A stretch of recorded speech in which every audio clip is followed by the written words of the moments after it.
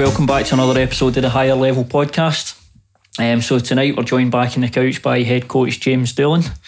It's good to see you back in the couch, James. Obviously you couldn't make the last episode because you had a family commitments, and obviously we've got Justin on as well. You're just off the back of a fight you were down at the MTK Liverpool show.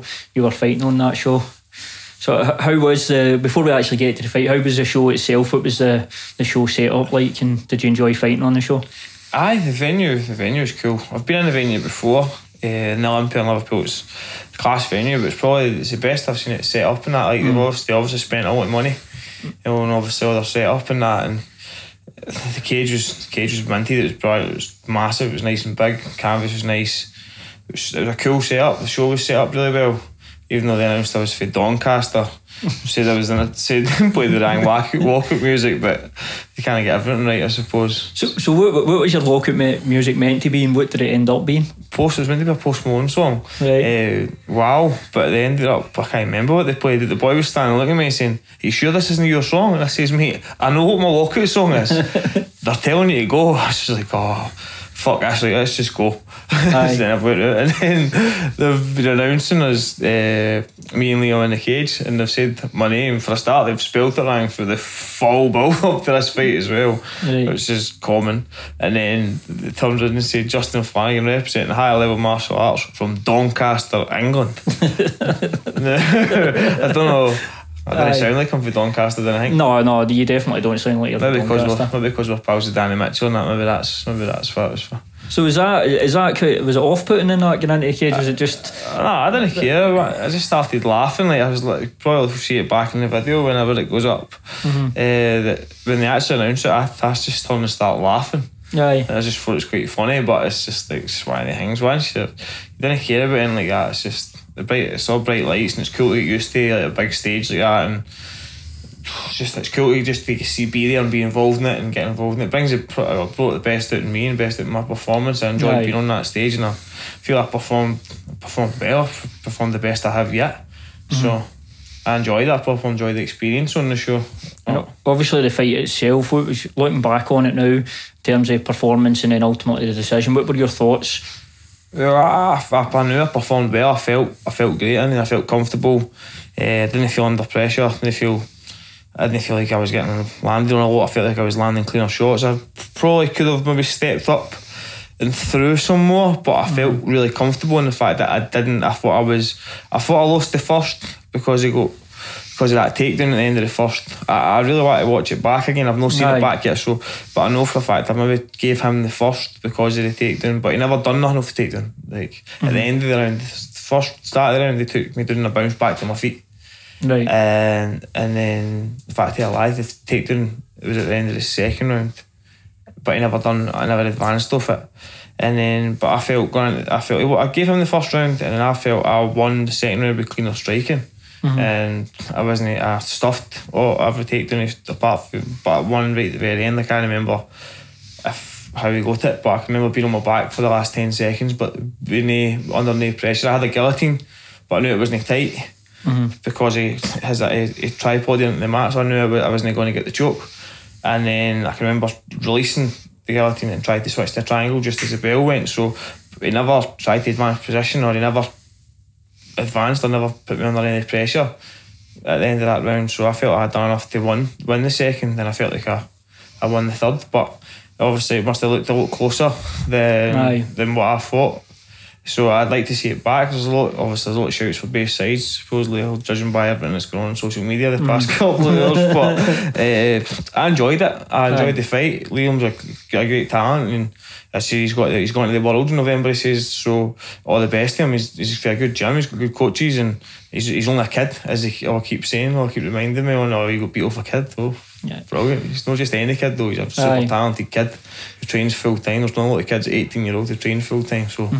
He should be good, and he is. So all the best to him in his career. He's got a big future ahead of him. He's not a right guy as well. He's not a bad kid. Aye. So. Is it one of the ones then, looking back on it, you've had a good experience. Obviously the result's one thing, but the overall experience itself, it's been good for you. Aye, at the end of the day, it's an amateur fight. It's like, it comes back to the saying, like, records are for DJs, aren't they? Aye. Like, the best in the world, like, it's no boxing. It's not going to be another Floyd Mayweather 54-0 or 55-0 or whatever he is now, because it's different. Our game's different. Like, everybody at the top of the sport's been beat, apart from Khabib. Aye. But like, there will be one day, and there will be somebody who has got the blueprint to beat him. There'll be somebody out there who can do it. They've not found him yet. That's it. And for you, James, as well, in terms of the actual show setup, what were your impressions of the show and how the guys were running it and how it's set up? As a whole, it was excellent. The venue's good. The guys running it, Chris Zorbro and stuff's got a ton of experience with that venue. He used to run Cage Gladiators and OMAC and stuff out of there. I liked it. Ran a lot like ACB where it started, and then there was no, it just went at it, so that there wasn't like massive production values with it, but it just went like a machine gun, which that suits the fighters better. It's just one fight after the next after the next. I think they've been hit with some pullets and stuff, so some of the guys on it weren't the best. I think there's some guys in late notice and stuff, which is part of the game, I guess, but it was decent. They're coming to Glasgow next year as well. Apparently they might be coming to Glasgow in the summer of next year, so I spoke to them about it when I was down there. I think I'm going to maybe get involved with that in some degree. I don't know, maybe matchmaking or something. But the guy that ran it in Liverpool used to be my manager. Right. And I fought in that venue a bunch of times, so we've got good connections with the guys, but he spoke to us a couple of times about it, so I think when it comes to Glasgow it'll be excellent, because they've got a bit of money about them, they've got a bit of clout because of they're coming obviously for boxing, for MTK Global and boxing as well. So it'll be a good addition to the kind of Scottish MMA scene when they do come here. Aye, and something you says there as well about in terms of how the show ran. From a spectator point of view, I like when a show's run like that. I like when it's just fight after fight after fight. Some shows you go to, and I won't name any shows, but you get a fight and then you get stupid shit happening in between it and that, and it just and it just ends up being like you're there for 4 hours and half the show isn't fights. So because I want to rinse the bar. Yeah, it's just a prolonged, dragged out experience, but I quite like that setup that it's in, and it's just you're there to see fights and they're rolling at one after. Do you think that makes it more sort of fan friendly as well, especially with regional shows? It definitely does. I think you get a momentum going that way, and then it just makes the whole experience of the night better. Sometimes you get at some of these other shows, you get a couple good fights, and then you've got dancers in the cage, or a self-defence demonstration, or a body raffle, and then it's like, it kills the momentum. Whereas with that card at the weekend, they positioned the fights in a way as well where it was like you were getting the better fighters coming on later on. So Justin was the last amateur fight, and it was like the 2 best amateur guys on the card. Two good guys for good gyms, so you got like an excellent fight, and then it moved on to the pro guys, and then as you were getting further and further up the bill, I ended up with Brett and Tony, who are both they're both super experienced heavyweight guys at the top of it. So it definitely affects the momentum and even the enjoyment of the night for the guys sitting in the crowd, because the start-stop thing's terrible. Aye, it is. Don't get me wrong, if you're working the media side and you're doing post-fight, it can be handy, but if you're actually sitting there to enjoy your show. Yeah. But what's the weirdest thing you've seen? That obviously I've seen cars getting raffled at shows, a car that literally nobody wanted to win. What's the weirdest thing you've seen happening at a fight show? We were at a show, this was even before Justin, where it's actually coincidentally, they've not been far off in 9/11, but we were at a show in the north of England, sorry. And it was in an army barracks, this show, and there was a self-defence demonstration halfway through the show where it was a guy doing things like breaking slabs in his belly and stuff like that, like sledgehammers and stuff like that. But because we're in this like army base, I think at Carrick Garrick, there's some guy shouting about ragheads and all that stuff, and we were like, what the fuck is going on here? Like just put the fights on, let us get out of here. But this guy came out and it was like he's doing stunts, he was breaking slabs there, he's seeing setting things on fire and karate chopping and stuff, and then they're like having to clear this was in a boxing ring, it was that far back, but they had to clear the boxing ring out and then bring in the next fight. But So that was probably the weirdest thing I've seen. How do you discover you can do that shit? Is that just a bad DIY experience going wrong? My dad used to do stuff like that at the back when he was drunk when I was a wee guy. Karate chop the fence. So maybe something to do with booze, I don't know. Oh well, that could play a big part in it. So overall, the show was then good, obviously, again, apart from the result of Justin's fight. The performance was good, so I don't mind him losing if he performs well. There's some stuff different with this camp. We're working with our strength conditioning coach called Jonathan Payne, who's been working with Billy Joe Saunders, and he's been brilliant for Justin. He was excellent. Like he's really on point, super detailed in his approach and stuff like that. So we've got that was our first kind of run out with him working with Justin, and it was everything that's came off it's been excellent so far. But the performance was good, so we're happy with that. He's showed improvements for his last couple of fights, and he's moving in the right direction. When you see that at the obviously with your amateur fighters, is that the main thing for you? It's down to how they perform, and you seeing things that maybe they can improve on. The performance is everything. Performance is absolutely everything with these guys. The people the results are obviously important and stuff, but the results are only sometimes an indicator of how you're progressing. There's performance and trying to improve on the performance or keep matching the same level of performance is what's important. Aye, and for you, Justin, with the new addition of strength and conditioning coach, how much of a difference did you feel? Sorry, that was him at the door. He's a car alarm was going off earlier, and I took his keys. I forgot to give them back. So I don't know, I'll probably get muddled for that in a session next week, so it's alright. I can't thank Jonathan enough. It just kind of came to start working with him on a whim. He was in the gym one day, and I was talking to him about the experience working with Billy Joe Saunders and Tyson Fury and stuff, and what it was like and what kind of stuff he would do, and I just kind of dropped. I was basically blagging it. Like when I asked him, I was like, "Oh, if you've got any time or that, would you mind doing some work with me?" And he was like, "Aye, no bother, that's cool." I didn't expect him to kind of say aye. Do you know what I mean? So I was like, fuck it, aye, brilliant, let's do it. And then it's everything he's done for me. I've just all the programming and that he's done. He's had me doing stuff I've never done before, really. And he said, but I'm quite a nosy and inquisitive person, so everything he said me doing, I've been asking why and asking for breakdowns on why I'm doing it, and he's just been explaining it to me, and I've that's the best I've ever actually felt on the run up right through a camp. Right into walking into the cage, especially him with his own fight day and that as well was cool.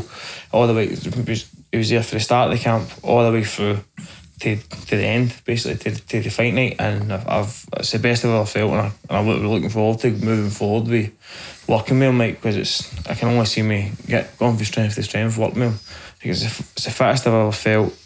It's the best, fittest I've ever felt, the fastest I felt a lot faster and a lot more explosive and stuff like that, and I felt like I had a lot more. I could have done another 5 rounds after the 3 on Saturday. I felt that good, so I'm really excited to work with him going forward. It's a massive thing, so if anybody is looking to kind of add a strength conditioning coach to that to the game, and they I'd recommend Jonathan or anybody else. When you're seeing the improvements leading up to the fight as well, I'd assume it just raises the confidence going into the cage as well. Aye, of course. Like the last week, it's training, like the fight week, I was in on Monday night and Tuesday night, and I was hitting pads, and I was like, normally Monday, Tuesday night, the fight week, you're dead. Aye. I felt amazing, man. Like I was hitting pads, I was flying. I was like proper excited. Normally just it's almost dragging your heels a wee bit. You can be on fight week because you're like, oh, I'm not going to be eating much. Oh, I've got this weight to make, right? How much water have I drank today, right? If you're water loading, it's like, I need to make sure I'm not taking any salt. But another thing I can say about that camp there as well, like the camp couldn't have went any better. I started working with a meal prep company as well called Balance Bistro. They're based in Livingston, and the cool thing for me is they're willing to tie in with Jonathan as well. So Jonathan's basically on especially the last 2-3 weeks of camp, he was kind of tailor suiting the macros in my meals to the purpose of what I'll be doing the days, and they've just been making them to suits. Like Carl, I can't thank Carl enough. She's just been tying in and she's basically been a chef for me for the last 2-3 weeks, especially the last couple of weeks of camp. And Jonathan's just been telling her, you know, figures to hit per meal, figures to hit per day, and she's just doing it on, basically smashing it apart. Takes a lot of pressure off fighters and that as well. So they having to meal prep every night or every couple of days and stuff like that as well. And the food's all tastes good. It doesn't even feel like you're dieting, you know you're dieting. I'm not going to, like, nobody can lie about that. Like, oh, you can cut weight without feeling like you're dieting. That's a lie. Right? You know you're dieting. So it's like, but it's enjoyable because you're reaping the benefits in your performances and training. You're recovering better between sessions because you're fueling your body right. Well, that's it, and it must be better. So I mean, I heard, was it Callum Urey used to use Weight Watchers meals? What do you mean used to? What do you mean used to? He bought that Joe Wicks Lean in 15 book, and he's been posting every night for the past 2 weeks since he's got it. So James, would you recommend Weight Watchers then for fighters dieting? No, definitely no. I don't know why he was doing that. It's probably getting two for the price of one or something. Right. Yeah, all the boys love a bargain, like. Aye, well, there you go. Maybe you can hook Callum up and get him away for the Weight Watchers meals. By the way, he looks like no bad chef. So. He looks alright. He's had the same meal 3 times the past 2 weeks, but I've not. It's because he's single. He's recently became single, so he's in shape. Right. He is in shape, by the way. He's in so that's what, if there's going to be any way to get a guy to get in shape, it's probably that. Get them to be single. That'll sort them out. So just moving on for the MTK card, obviously the gym itself that we're sitting in now, that's just about a year now you've been in the premises. So has it been a quick year? Aye, it's been fast, man. You don't get a minute to. It's constant evolving. You're just like, even you guys were here a year ago for the open day and stuff, but you see it yourself. It's evolved. We've tweaked bits and pieces, and there's a load of new guys in and stuff like that. But it's went in fast. It's been hectic. I can't get a minute to stop, which is good. But it's been a fairly successful year, but it's been fast. Aye, and that's something you've said there as well. There's new guys added in that as well. So over the year, of course, the actual fight team itself, how much has that grown and improved as well since moving into new premises? Just having that extra space to work as well. We've, I think we lost a couple of fighters, like guys that have moved on or retired and stuff, but I think we're still at 31 active. But the big thing I've noticed in the last 6 months or so, we've got this wee group of guys they're about 15, 16. There's maybe 6 of them now or 7. And they guys are coming through, and they're all now at that stage where they're like, you need to get me a fight, A couple of them have got their blue belts in jiu-jitsu now. They're doing inter-clubs and stuff like that, but it's like we've got our next wee wavy guys to come through. So that's the thing I've noticed. It's these kids, and you're like, Jesus Christ, like, what?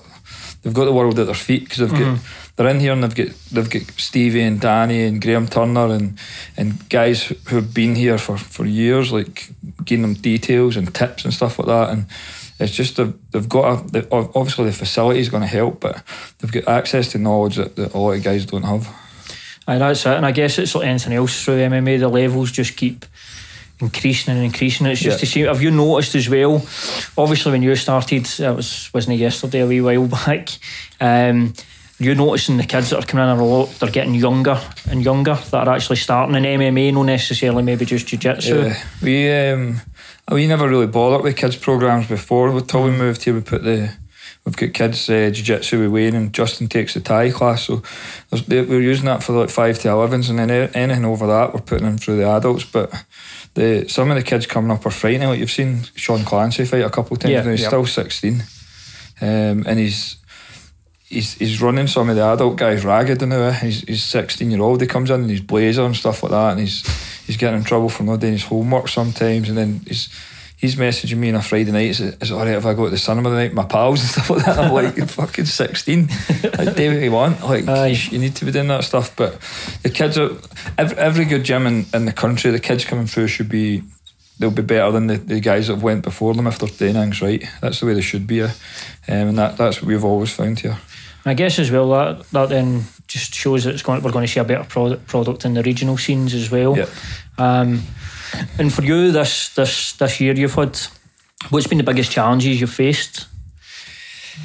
Just the time management stuff. I had a baby in that year period as well, and then just the coaching bit's fine. It's just trying to it's like managing 30 people, and then plus the other 70 students that are here, 70 plus students. I'm lucky. I've got some good coaches. They've brought up I put in place coaching programs like a few years back where I had guys accumulating hours of coaching. So like Justin and Martin Russell and Cammy Donnelly, who's there at Danaher's just now, they'll coach, but I marked down how many hours I've coached. So I know like Martin Russell was like 85 hours of live coaching, like supervising, and Justin's well up past 100 now. So I was doing it almost like running it like an apprenticeship, and then I give them feedback on how they're coaching and stuff like that as well, and you can see them. Obviously I want them to be their own type of coach, but you can see them developing into coaches now. So it means when I'm away, like I'm due to go to Singapore with Stevie, possibly for 2 weeks. I know the gym's in good hands with the guys that I've left back.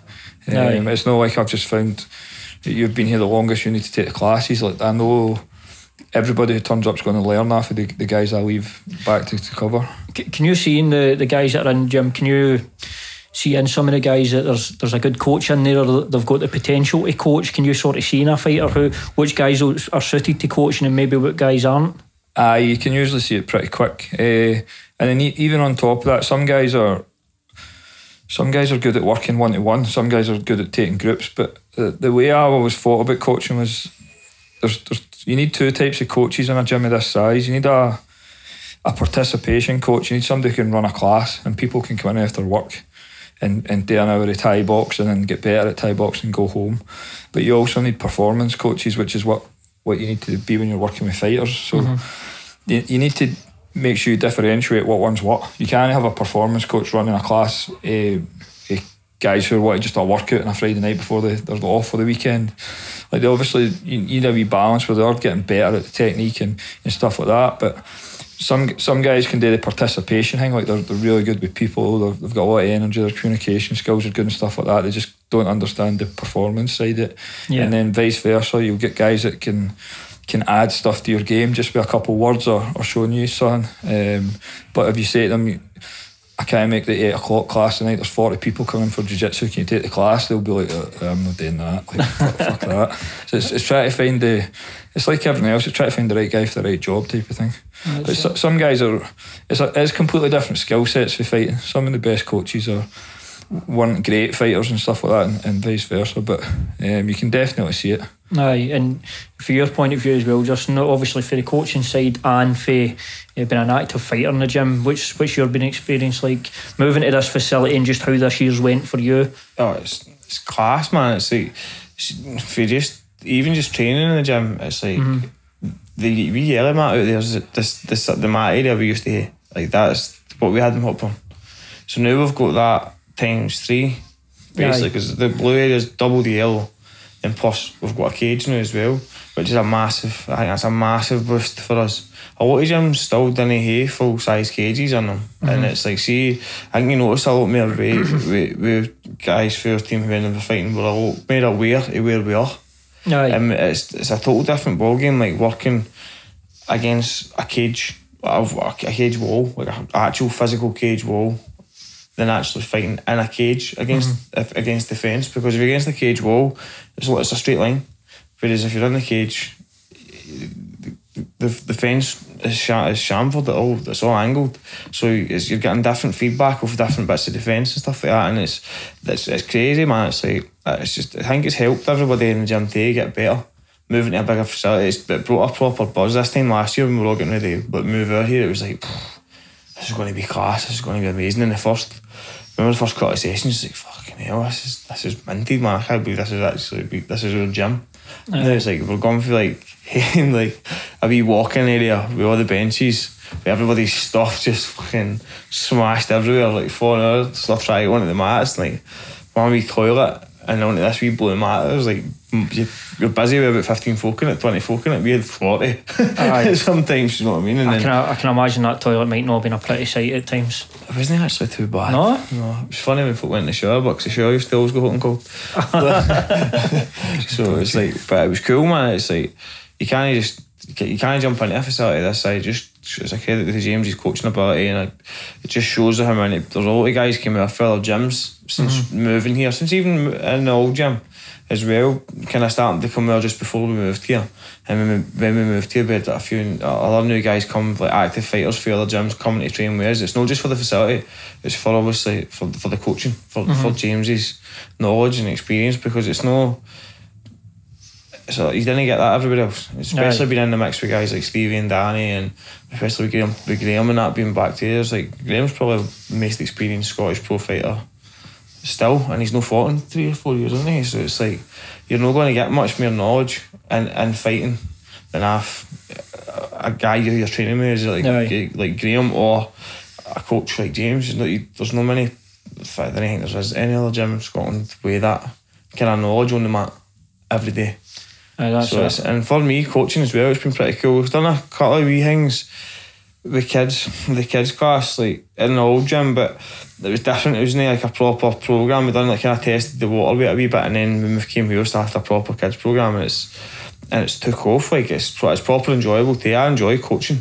I do enjoy coaching kids. I enjoy coaching adults. So they started doing a lot more PTs and stuff too. So I enjoy coaching like Joe Bloggs, like the average guy who wants to come in and get a bit fitter, and I've got a couple of guys who actually fight I coach as well, like younger guys, and some guys just come in, I hold pads for them and stuff too. It's kind of good fun. It's good fun. It helps me learn too. It helps me pick up stuff in my technique, and it makes you really, especially teaching kids, the big thing I find with teaching kids, you need to make sure you get them bang on with their technique for the get-go, because you pick them up at 11, 12, 13, 14, they've maybe done a bit of this and a bit of that elsewhere, and they come into the gym and they've already got bad habits. But if you're teaching them for 5, 6, 7 year old for doing nothing, and you teach them correctly, there's a couple of kids I've got in the class that do the Thai energy. So like 2 wee girls, like they're twins, the nicest wee lasses you'll ever meet in life, but see by the time they're 16, 17, they're going to be absolutely killers, because they've got I say the cleanest, better technique than me for kicking and punching and kneeing. And then when they're doing jiu-jitsu and that as well, it's like there's a broad spectrum right across all the kids. They're all, even in my classes and Wayne's classes, a lot of them do both. And the technique and some of the stuff they're doing, it's like at such a young age, it's like, wow, man. It's like, what was I doing at that age? I think I was running about still eating worms and that, and climbing trees and things like that. Do you know what I mean? Like, I guess there must be, especially with the kids, there must be a rewarding thing as well, because when they come in and you see them progressing, and and some kids maybe gaining more confidence, and I'm assuming that's something you're noticing as they're coming more and more to classes and that. There's a wee guy in my class, and in the first couple of weeks he's been coming, came every single session, apart from 2 when he was on holiday this summer. And when he first came in, he was this wee shy guy. Like, he wouldn't even talk to me when I was trying to talk to him, like explaining things to him and stuff like that. And like, when he first came in, his coordination, like, he was a bit, the coordination that is a bit all the places it is when you're a kid as well. I think I still think I'm left my right for half the time sometimes, but then see now when you see him, you can tell he's been here, and his mum's even told me that he runs through his man and dad. He's only like 7, and he goes through his man and dad like at the weekends with. I tells his dad to hold a pad for him, and that's where he can practice. And see now, his technique, especially the last couple of weeks there, is you can tell he's been practicing, because every time he's doing it, he's nailing everything he's doing. He's nailing it all the time. He's still this wee quiet, shy guy, but you can see now his confidence and actually like doing things in training. He's coming out his shell a wee bit, and he's properly starting to enjoy it. Like, because they start with, I was like, is this wee guy enjoying this? Like, because you could tell he felt maybe a bit uncomfortable and stuff, but you can see now in him that he's properly enjoying it, and he's smiling away to himself when he's doing things, because it's a great feeling for me to see them come out their shell a wee bit and kind of start to enjoy it more, because you know what it's like when you ever start doing anything, like when you start playing football or going to a boxing class, or even when people go into the gym to lift weights, or when you start progressing, it's just like a self-gratitude thing. Like it's rewarding. It's a rewarding thing. You start going, oh, I'm actually alright at this. And you can see it in these wee boys and lassies. Like, you can see them as they're gaining confidence, and they're getting a bit more like self-belief in themselves, and they're like, oh, I can actually do this. And it's the cool thing is as well, when you start seeing them actually correcting themselves, like when they feel they've done something a wee bit no too right, and before you get a chance to correct them, you can see them be like, oh, and like fixing it and then doing it again straight away.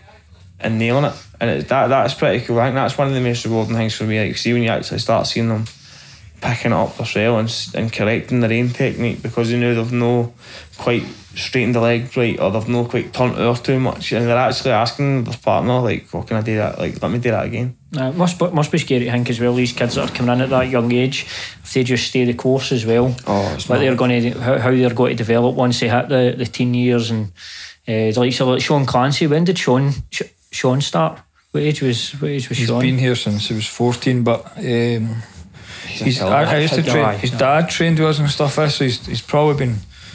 Sean's been training since he probably could walk. He's got, I think he's got like 4 or 5 wee brothers, and they're all the same. His dad, when Sean's in here, his dad will be on the other mat with the 2 wee ones, and they're like fucking punching and kicking and stuff already. So he's been running about it for a while, but it's like he's been, since he started taking it serious, it's been about 14. But he like Justin said, he already had a good grounding and stuff, but he had a couple wee habits to iron out. But he's at that age now where he's starting to develop. You can see his styles starting to match his personality a wee bit. Do you think he's one of the... So I've obviously seen Sean fighting, and the first time I seen him fighting, it's hard to take in his age. He actually was a headhunters fight. He was actually fighting one of the Brock twins, who are over here training now as well. Yeah, they're here now. It was pretty scary to think he was only 15. The 3 of them at the time were all like 15. There's a kid up in Aberdeen as well at Aberdeen Combat Centre, I think the same. I can't remember the kid's name. Is it not this? I'm sort of sorry if I forget your name. I can remember because he fought in Headhunters as well, didn't he? He's fought the other twin. That was it. Yeah, the 4 of those kids at that age are excellent. They've got the world at their feet again. Like, they're really good. Yeah, at least it's good to know that you get young kids all right around the country. So Scottish MMA is in a good place going forward. And just over the course of this year as well, has there been any highlights that stuck out for you? Anything in particular that stuck in your mind that's been a particular high point this year? Just everything kind of gelling at the gym's been pretty cool. Like the people, we've had a lot of people in visiting this year and stuff, which has been pretty cool. We obviously had Mark Hunting that time, and then Jodie Escobel was in for Jackson's. And stuff like that. It's been pretty cool, but it's just, to me, it's just the same as always. It's just like one kind of night's training at a time. It's like I don't really think too far ahead. That's why I got asked. I was speaking to Paddy Houlihan recently about an issue with a belt in the gym. Like, why? I think the issue is if a fighter leaves your gym and he's got a belt up on the wall, do you let them take the belt? And I was like, well, I don't have any belts in the gym. I was like, when guys in here win a belt, they can bring it in and show people it, and then I want them to take it away. And I want the reasoning for that is, I don't want people to come in and look at the belts and be, oh, look what these guys have won. I'm always like, what can we win next? I want the next belt, or I don't want to think about what we've done previously. It's all about next and next and next. So that's the way it is. We're in here and now. It's like I'm not settled here. Like I'm always looking for things to push forward, whether it's coaching style or bringing guys in to help us, or like putting that sauna in to help the recovery stuff, or getting in touch with the meal prep guys, and we're always just looking about to stay advancing and keep pressing forward.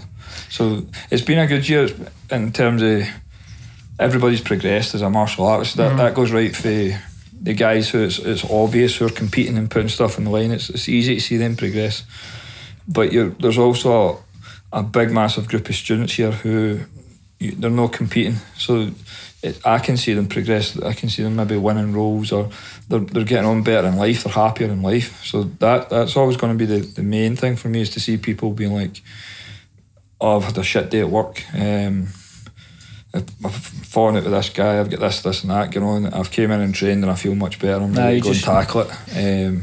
That's always like that's more progression for me than some guy winning a belt or some guy winning a fight. I guess the other thing as well is obviously a lot of times with MMA gyms you focus on the fight team, but a lot of MMA gyms it's not a fight team that keeps an MMA gym going. It's a average guy in the street coming through the doors, and I guess that's a big risk when you move gyms, especially going up to a bigger facility. It's taking a gamble, and I'm assuming that's something that's been pleasing for you as well, to see the classes are busy and that for that side of things.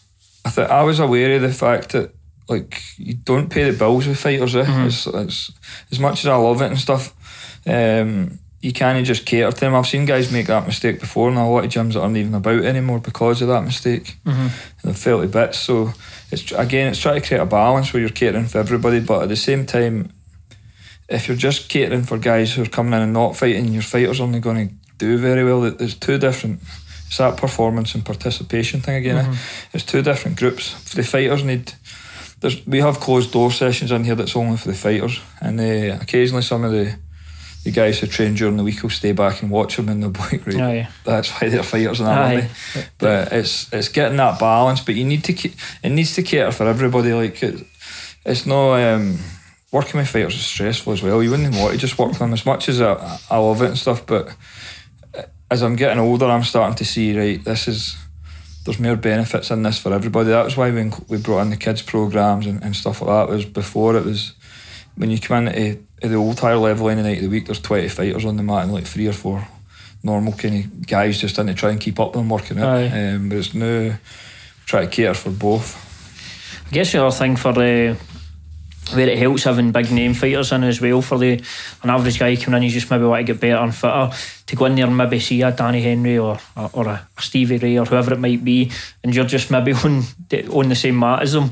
Obviously maybe not directly training with them, but that is definitely a good thing for the gym, and it's good for people to come in and do that, especially if they're MMA fans as well. I try and make the guys like Stevie and Danny are really quick to help guys like that anyway. I make, if they didn't volunteer to do it, I would make them do it because it's good for them. You need to give back. You always need to give back. But they're really quick to, like, if they see somebody struggling, they'll go there and spend time with them, which is cool. It's something I've noticed just in MMA as a whole, especially coming from the media side of things. Like I was thinking, if I was working, let's say, in football media, and I was trying to contact Premiership players and that for interviews, chances of getting them are pretty slim. I always feel like MMA fighters are more accessible than most other sports, and that's, I guess that's applies to what I was saying here, like guys can come in and train with Stevie Ray or train with Danny Henry. Do you think that's something that's maybe helped a sport as well, the accessibility of fighters? And I think that's definitely a factor. I think the timing of it coming through with social media and that blowing up, like when I was 20, if you asked me who my fighting heroes were, it would have been like Raymond Deckers or like guys like this, and there's no way I could have contacted them. I wasn't going to get their phone number for their gym in Breda or something. Whereas now it's like you can message these guys on Instagram or Twitter or anything. There's a chance they might see it and just be like, I'm patching that, but every now and again some of the guys get a wee message back. Like I had that before. I can't mind what I messaged on. It was in the early days of Twitter, and I'd made some remark about it was about Henner Gracie, talking about how his dad had created this style of fighting and all this stuff, and I was like, when I was that age, my dad was fucking hiding out in the back shed for my lorry. But he messaged me back and stuff, and I was like, well, that's pretty cool. It's like Henner Gracie. It's like, but that's I think the accessibility definitely came with the fact that the athletes were craving access. They wanted recognition when a lot of mainstream platforms weren't giving them it. So they were having to get it through internet and stuff like that. So they would be quick to get back. I'll do an interview, I'll do a photo shoot, I'll do this. Whereas these more established sports, you'd have to go through agents and stuff, and there's nothing for the guys to do it. But it's definitely the only sport where you can go. We've got that kid Cammy over in New York now, and he's sending pictures of his rolling with Gordon Ryan and Gary Tonin and stuff like that. Like every day he's there for like 8 weeks training with these guys. But you wouldn't get that. And like I couldn't rock up to Celtic and get a place in the midfield next to Scott Brown for a kickabout. It just wouldn't happen. I think for a wee while there you weren't doing anywhere interviews with me, so I think you thought I was jinxing you. I tell you what, I know who I'm fighting next now.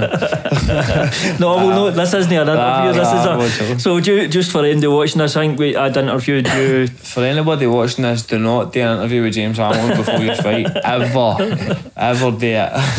I have noticed since I've not done interviews with you, all your fights have seemed to go ahead. Aye. So maybe there is something there. Maybe I'm just a jinx for you. It's just me. You're a black sheep, man. But so all in, looking back here the year, it's been a really good year. It's been fast. I know what everybody always says that, but it's been productive. I can't believe it's been on a year already. The levels, everything's increased, which is what we want. None's stagnated. That's it. And I guess it's just the future's bright then going forward. Yeah. And so one other thing I wanted to talk about is obviously we know we had your fight just past there, but we had a big card in the UFC, 242. So jump straight in with the headliner, Khabib Poirier. I'd quite high hopes for this fight. I still felt Khabib would win, but I don't know how you felt looking back on the fight. I was a wee bit, maybe I shouldn't have been, but I was a wee bit disappointed. I thought Dustin would maybe be able to do more, but I'm thinking maybe that's me just underestimating Khabib like a lot of people do. What do you think of the performance and Dustin's approach and game plan to the fight, James? I don't think he performed well. I didn't want to hit on the guy when he's down and stuff, but if you're looking at fighting Khabib, he knows this, and Mike Brown knows it as well. You can't let him get you near that fence. That's the first thing that anybody that's preparing for him has to deal with. And he didn't even make it hard getting backed up against the fence. I think Dustin obviously knew this, but it's like before you knew it, he was on the fence. There was some stuff before in the Alvarez fight where Alvarez backed him up to the fence and Dustin was jumping on the guillotine and getting up top position. And I think doing that with Khabib's suicidal. I think actually Cock McGregor done a better job on the fence than Dustin done, to be fair. I knew I had Khabib to win. I thought pretty comfortable. I thought best case scenario if they went to points, and I thought Dustin would maybe take an absolute beating.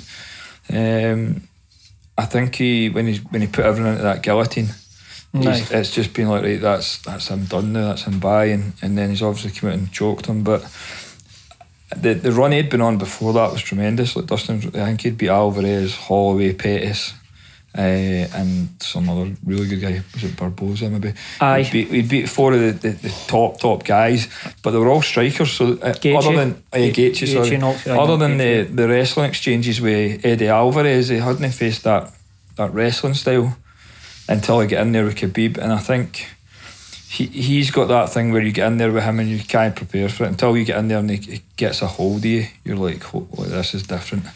Do you think it's not just Khabib's physical attributes? Do you think at this point, maybe taking Tony Ferguson out of this, I don't think it would affect him. Do you think there's a mental thing fighters need to go over when they're in there? It's just like you know what he's going to do, but and I've read as well a few folk posting he's a born fighter. I personally don't think he's a born fighter. I think what he does is because he crushes guys. How can anybody think he's boring? He takes everything you're good at away from you and makes you and treats you like a wee doll. You seen it when he fought Michael Johnson. He was saying to him, "Don't just key up. I don't want to hurt you. It's my time." I don't want to how demoralising is that when a guy's on top of you, controlling you, and there's nothing you can do about it. It's. I would imagine Khabib is a guy that for guys he's fought to rematch him would be psychologically very difficult, depending on how mentally tough you are. But getting knocked out is one thing. You get caught, you can maybe say, right, I can do this or I can do that. Getting manhandled, absolutely crushed. Just like controlled like you're a child. There's nothing. You see when he fought Barboza, when he held Barboza down, you see Barboza's face. It's like, what kind of strength is that? Like, what does that feel like to be held down like that? Because you can see it in him. It's just like, what the fuck can I do here? What do I do? It's the way he gets guys. See when he gets the guy's legs underneath him, and he just pulls the legs in as well, and they just can't. It takes their legs away from them.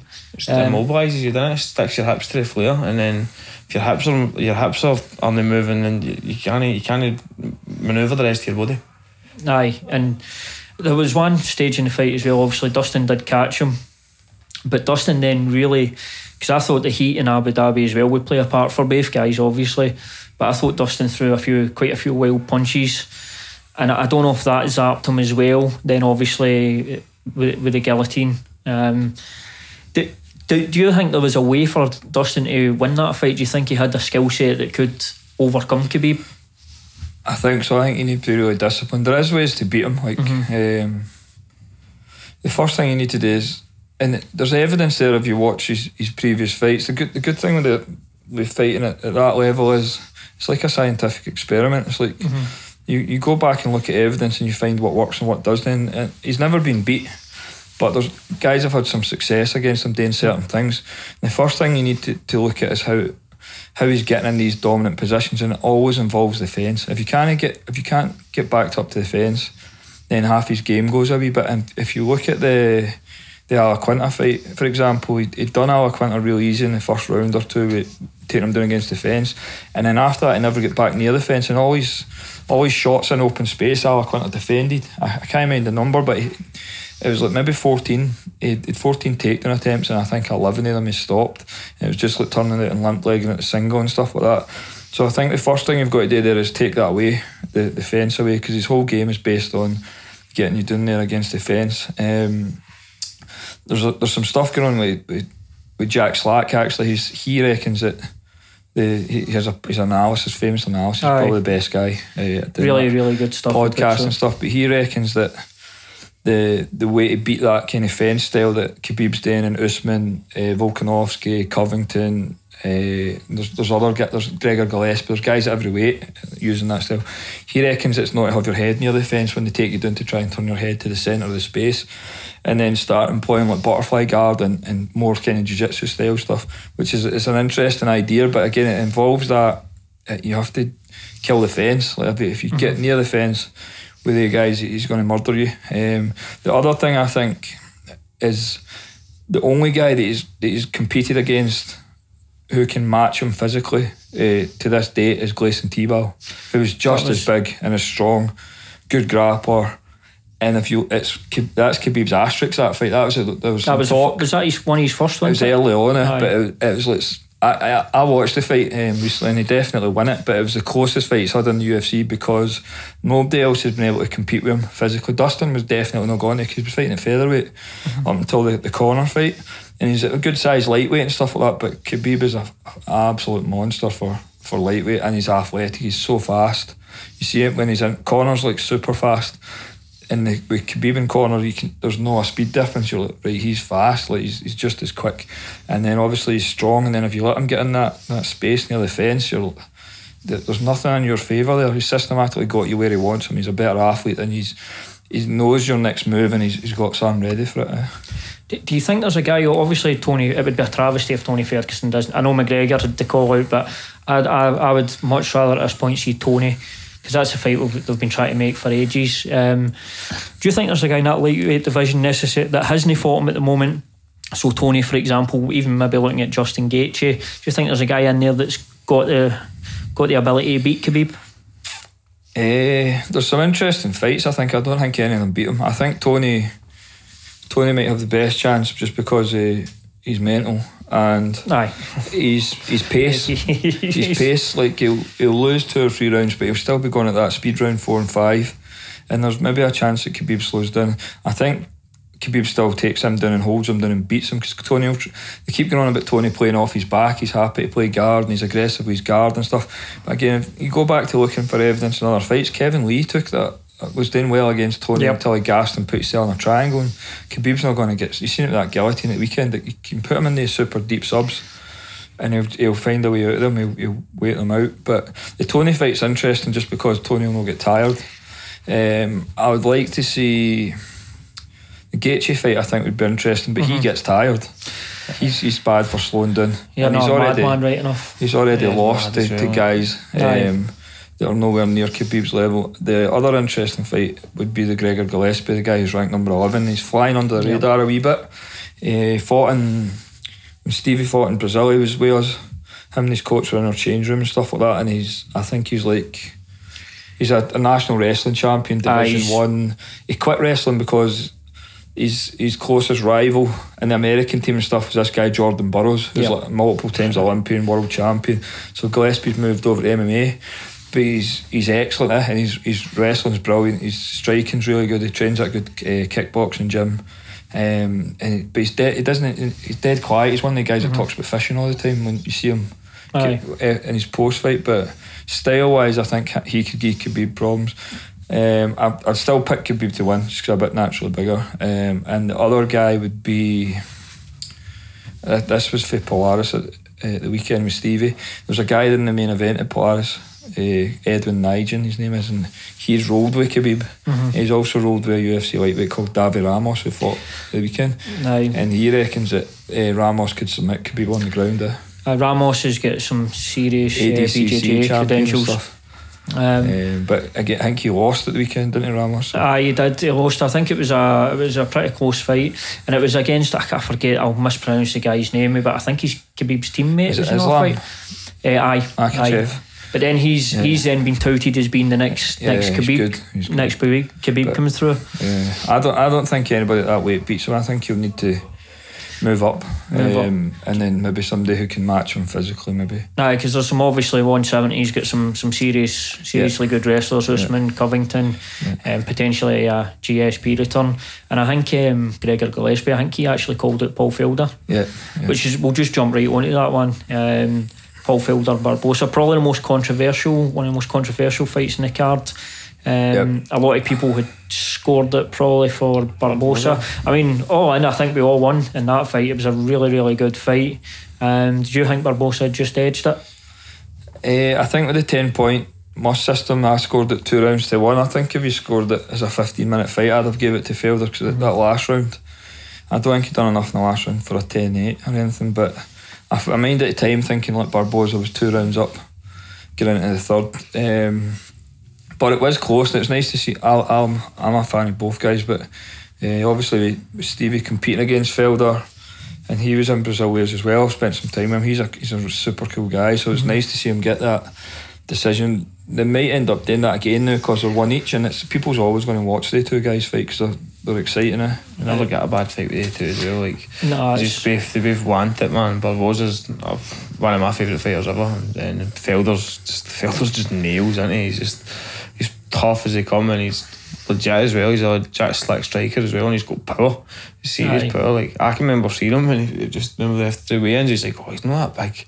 And I can remember seeing him the next day, it was fight day when he fought Caesar. I was like, holy fuck, he's a big lightweight. His legs, man, his legs are like fucking tree trunks. He's flirted with welterweight as well, didn't he? He went up there to fight Mike Perry up there. He's been the only lightweight I've seen so far. It's made me think about Stevie dropping to featherweight. I was like, fuck.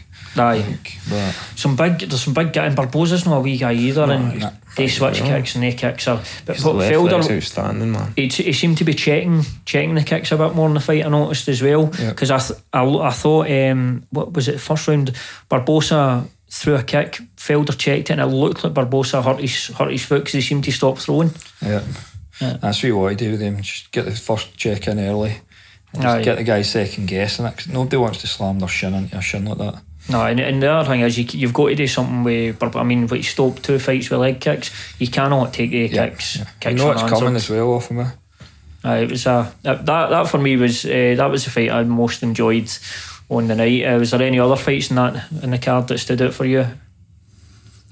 The rest of the card was, I thought, was quite disappointing. It was like it had all been built up for Khabib. It was like an occasion for Khabib, and it was like when you were a wee guy and Mike Tyson was fighting, you used to stay up late to watch Mike Tyson. Mike Tyson's going to kill somebody. It was like that feeling. It was like, this is Khabib. It's Khabib's fight tonight, and it was like that. The rest, nothing really on the rest of the card stood out too much. I can't even remember a lot of the fights. The Makhachev Ramos fight was one I was really looking forward to, because I thought that would have been my pick for fight of the night going in, and I thought it was super technical and stuff. It was pretty good, but it wasn't like.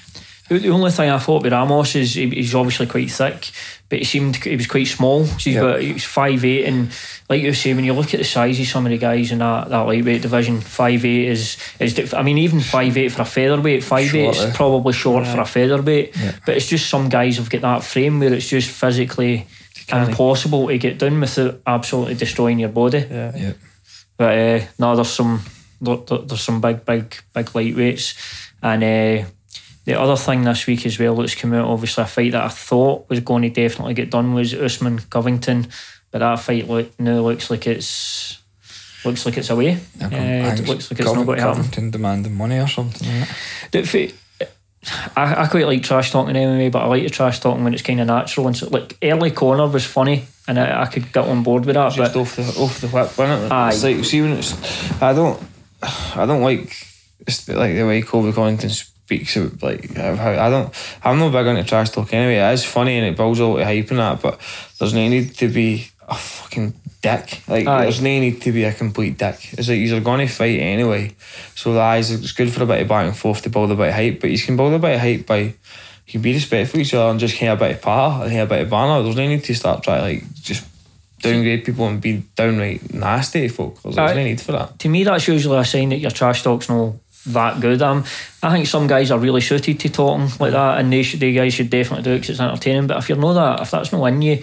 But the one thing I did like about what happened with Covington is I quite like a fighter kind of knowing his worth and actually holding out and not being bullied by the promotion. That's pretty cool. A lot of people have started doing that now as well.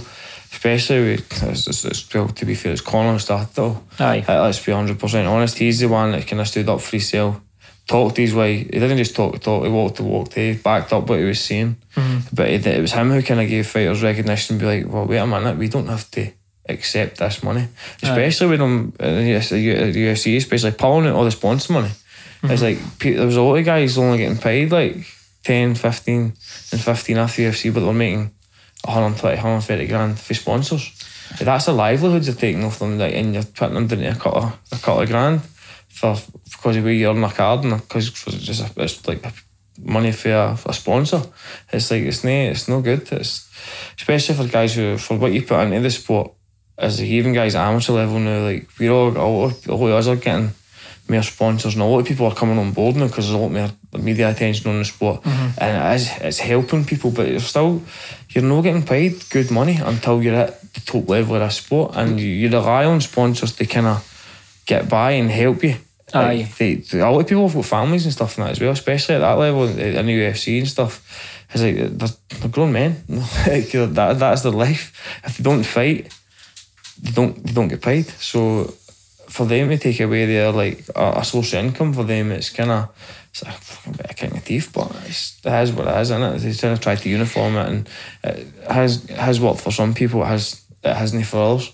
Hence why you're getting a lot of people jumping ship and going back to other promotions like Bellator and stuff where they can hail other sponsors. Scott Malone made a really good point about that for the financial side of things. So he was saying if fighters are, let's say, like the Cage Warriors and that, at that fighting in promotions like that, if they were actually making enough money to commit themselves and train full time, the product of that, the standard you're going to get is going to be, because obviously there's a lot of guys in the UFC who are still working. Danny's still working as well. It's mad when you're at that level and you're still working. It's crazy. Even guys at Cage Warriors, like Cage Warriors a few years ago, I remember going to shows with, like in London with Burner, with Graham and that, and like there was guys on that card who were full time, and then there was like Graham was still working like 40-hour weeks. And like he's still fighting and competing and beating these guys who were training full time for years and years. It's because he didn't have the backing, and he had the sponsor backing that these other guys had. At least that's something new when you're seeing like guys at the amateur level, there's more sponsorship opportunities. So for that point of view, things are improving slowly, probably too slow, but they are getting better. But I think the point is about this as well. It's like we need us fight because we want to make money. That's like at the end of the day, if you're in this sport to make money, you're in it for the wrong reasons. No. Listen, you don't. Nobody in their right mind wants to go in and fight another man for any amount of money. No, you get offered a daft amount of money, you go and fight somebody for it. But at the end of the day, if the casual fan doesn't understand the amount of hours you put into train, like the graft you have to put in to even think about being considered to be good enough to fight at amateur level. It's even at amateur, not even professional level. It's frightening. But a lot of people don't see that. They only see the end product. They see it on the night. The guys who buy tickets after you come along to shows, the casual fans, they pay their 30 or 40 quid whatever the tickets are, which is greatly appreciated by every single fighter, like across the board, because you don't understand how much it means to you that somebody wants to come pay money to watch you fight. It means a lot to people. A lot of people don't understand that, but like they don't see the 6 to 8 weeks or 6 weeks, 8 weeks, 2 sessions a day, 6 hours a day training, sometimes 3 sessions a day, the dieting, the times you miss out and going out nights out with your pals and spending time with family and going on holidays and things like that because you choose to do it. We don't at the end of the day, nobody forces us to do this. We do this because we love it and we enjoy it. That's it. You've got to have a love for it to. You've got to have a love for it to do it. Otherwise, you might just be a madman.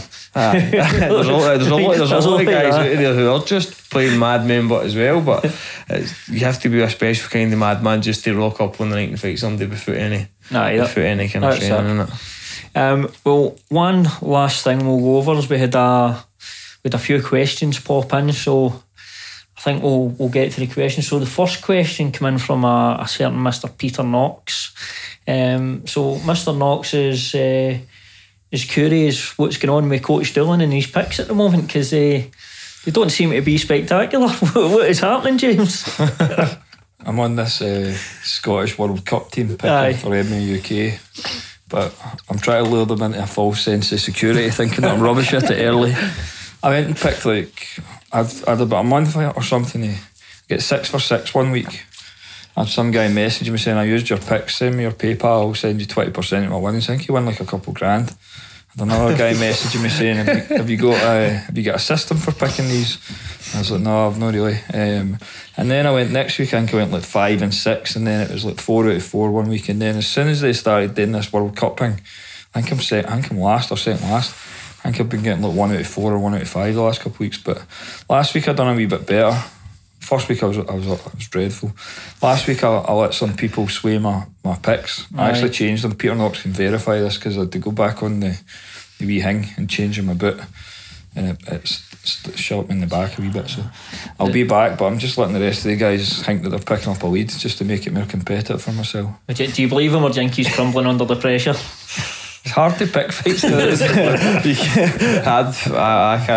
can barely pick my nose. Like I wouldn't even try and pick fights. Oh, I'm terrible. I'll come back. We'll see at the end of the season who's last. I used to just copy yours, James, but I've not been doing that last wee while. 2 weeks. I've been off for 2 weeks. Look, there's no problem. There's no crisis yet. I'll maybe put a bet, like a fluke bet on like once the blue moon or something like. And see, I go on about winning the lottery. You're lucky if I buy a lottery ticket twice a year. Do you know what I mean? I'm that kind of person. Oh, he'll definitely win that. See, as soon as somebody says put money on it, nah, you're alright. Do you want to know why I don't buy a lottery ticket? Because see, when I buy that lottery ticket, I genuinely believe this is the night I win it. Even though I've only played it once in 6 months, and throughout the day, I don't know, I'll buy 2 boats, I'll buy one. I'll do that, and then I'll buy I'll $250,000 all day in the house. I'll give this one that money, and then obviously when you realise you've not won it, I'm nearly greeting. You can mad it. I buy it, right? I'll go on a whim. I'll be in the shop one day and I'll just say, oh geez, I never pick numbers for that, right? My dad's rule, I just like every week he plays the same numbers. He must spend about 40 quid a week, right? My dad, and this is no word there, right? My mum and dad watch this when it goes out next week or whatever. Ask my dad, open his wallet, there's about 40 lottery tickets a week in this, right? You're lucky I think the most ever wins 20 quid. So, but I'll go and like, once the blue moon I'll get a lucky dip, or I'll get 2 lucky dips or something, same as you if it's a big like Euro Million thing. And like I'll deliberately put it in my visor in the van, right? I'll be about doing work, or I'll be in here and I'll leave and I'll no check it for a couple of days. And then I'll pull it out the van one day and I'll sit with you hanging on my phone and I'm like, oh, and then no, see the other week, first time I've ever won in the lottery. Scanned, did you scan thing on your phone? Came out your way, I was like, you fucking belter, man, belter. You've won £4.30. I was like, it's fucking. I was like devastated, but at the same time I was like, alright, I've won something eventually. Well, that's why I don't play it. It's a disappointment, the absolute disappointment. We had another question come in from Nimmy, but we've sort of covered that. It was regards to obviously who could beat Khabib, so we've sort of covered that one. I made a question come in for Jamie Campbell. Now his was a 2-part question. Part of it was about Barbosa and the Felder fight. So obviously again we've covered that. But he's also asked, so we're talking about dream fights here, anybody, and this is for you as well, James. If you could pick any fighter past, present, who would you like to get in the cage and fight? It's a question, like it's not anything I've ever thought about today. It's like I've never thought about that really. I don't know. There must be like even maybe not necessarily just to fight, just to build up and the experience. Is there a guy that you're either at the highest level or Bellator? I don't know. That's a good question to be fair. What about you, James? Have you? We would think about that. Like, it's not a nice question to ask me. I'm misfighting. He'll be sparring tomorrow. Our last fight was in April 2013, and there's no a day goes past that I don't think like maybe I should just stay one more. And then I kind of talk myself out it, and then I go online and I see Paul Reed still fighting, and I think he's older than me. I'm like, this Paul Reed's still fighting, maybe I should just do one more. He's looking in good shape. But I lost 9 fights as a professional. Some of them I definitely lost, like guys were just better than me. The guy I fought in Japan and Sirwan Kakai and stuff like that, some of them were kind of could have went either way, but I would like to fight all 9 of them again, every one of them. Aye. And then take it from there. I never lost much as an amateur. I think I have 10 kind of amateur semi-pro. I lost once in Thai against a Thai world champion for a world title. He stopped me with a cut, and it didn't bother me that much. But the MMA ones, I revenged a couple. I revenged one of the losses. I got it back. But so any of the guys that beat me as a pro, they'll still be around about the same age as me, maybe. At welterweight, maybe. Are you? Is there an intrigue as well to see what you would be like going back in there, and actually, because obviously you can spar and you can do stuff in the gym, but can actually in there and fighting in the cage with a crowd, competitive. Is there a curiosity there? That wouldn't bother me. I was always quite comfortable. I said I wouldn't do the diet. Like the 20 years of dieting was what eventually I was like, I'm not doing this anymore. Like it's not good for you mentally or physically. And then I wasn't like the bigger. At one point I was maybe one of the bigger guys at bantamweight about. I was like 5'9" and I was weighing in at 61 but came back up to 70. And then it got to a stage where these younger guys were coming in bigger than me, and I was like, right, so that advantage is gone. But I couldn't go to featherweight because Turner and Robert Whiteford were in the gym, and whenever they grabbed me I was like, I can't compete with featherweights. The two of them are exceptionally strong featherweights, but I was like, I can't go to featherweight because they're too strong for me to deal with. But I wouldn't do it anywhere near the way I used to fight it. I'd happy fight, but I don't mind that. Some of my stuff's probably got better. Like my jiu-jitsu's obviously improved. I think I was a purple belt when I stopped MMA, and I've focused on that pretty much since. Got black belt and stuff like that. My striker I'm not doing as much, and I've got wee tricks and stuff for wrestling and stuff like that. Physically I'm nowhere near as fast as I was and stuff like that, so I'd have to adapt there. But if I was fighting guys that were running about the same age as me and stuff, I'm pretty sure I could do alright. So you've no shut the door completely on this. There is still a possibility. I can see there's still that wee bit there. It's a ask any fighter. The gum shield the more Friday and Sunday we back in the mix. I had my gum shield ways at the weekend at MTK, like so. Aye, just in case there's a late bullet. I think Jaggy did and Mark Ewan did. You didn't go to any show as an active fighter without a gum shield. This is the thing. You always take a gum shield with you, and if you've got your training bag, I'm 9 times out of 10 you have shorts and a box in it. Just in case. You never know what's going to happen. Somebody could. Who was it done it at Cage Warriors, mind? There's a guy, Peter Tark's done it a couple of times. He was in the queue waiting to get into a show I was at once. Aye. And somebody came and took him out the queue, and the next thing I knew he was fighting. He's on the second fight or something. Colin Baxter done it. Colin Baxter done it. It's quite common at grassroots level. Aye, the regional level it's definitely a common thing. English guy, young guy done it. What's his name? You're quite proud of him. He was decent. The guy done it in Cage Warriors. I can't remember his name. It was a few years ago now. Like, it'll come back to me in a bit. It'll come back to you when you're off the show. It will, because. So have you got MDs or MD that's jumped out at you you'd like to fight? I'd like to fight that. I fought a guy called Jill Zeggers on a show just the same. I was thinking more like fighting guys like at top level of the sport, but I fought a guy called Jill Zeggers on the Evolution of Combat show in May. I made a drastic mistake that day, and take none away from me, beat me. I got beat fair and square. I was being sick, but he did beat me. So, but I'd like to rerun that and fight him again. But he's turning pro next month, I think in October. I think he's going back to flyweight, and all the best to him. He's a stand-up. He's a great guy. I've actually become quite pal of him after his fight. I'd like to fight him again. I also fought a guy on top. His name is Jacob Seismich. I was meant to fight him for the featherweight belt a year and a half ago. He weighed in at 69 kilos for a 65.7 fight. And he did beat me, but I've evolved out for that. I was very angry with myself and that, and very angry going into the fight because I was so pissed off that he missed weight and just maybe being a bit amateur in the head and no kind of switching on. So I'd like to rematch him.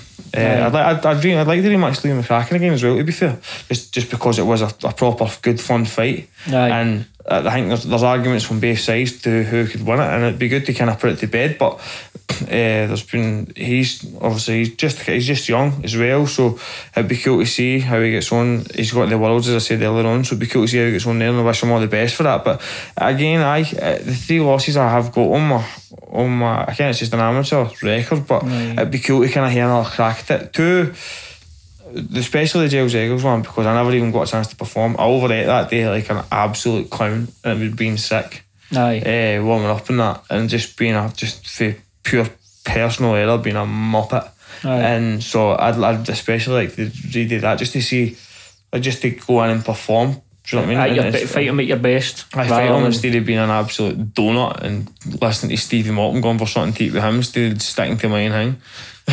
Is Stevie Malton the best guy to take advice off? He's too plain, isn't he? His face is so plain. So that's us, guys. We'll finish up, Matt. Just one quick thing we wanted to speak about is just want to talk a wee bit about the sponsors and the guys that are involved with the gym, just to give them a wee shout out in the show.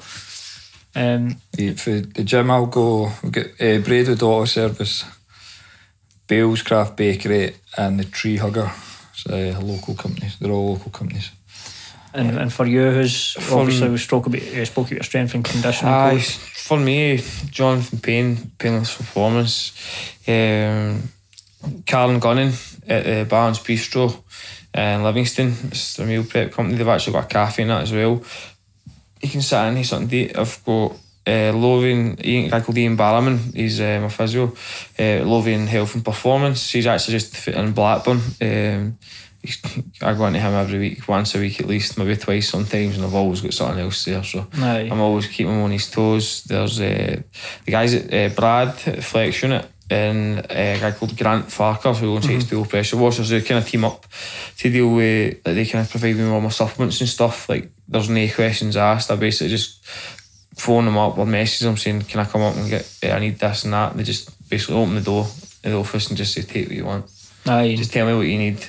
If it's not here, I'll get it in for you. So, and like Grant at H2O as well, he gets me some of my equipment and that as well, like gloves, and if I need gloves, I need shinnies, or if I need anything, he just basically says to me, tell me what you want, I can either order it for you, I'll just give you the money, and I'll go into settings out for Ross, who always looks after us and that, gives me good prices on everything and stuff. And then Natasha and Kevin Baldwin, who have done all my walkout t-shirts that I've ever had, and they've actually just jumped on board to sponsor us for my apparel and stuff. So like my walkout t-shirts I got done at the weekend and that, they're always bang on, they always get me them on time, and it's always a really good quality stuff. So just thanks to everybody who wants to kind of help you out on your way to being there. So it means the world to us. Like, it does help. It helps a lot, helps tenfold. Like, so perfect. Appreciate that. Thanks very much. Brilliant. And that is us. That's a wrap.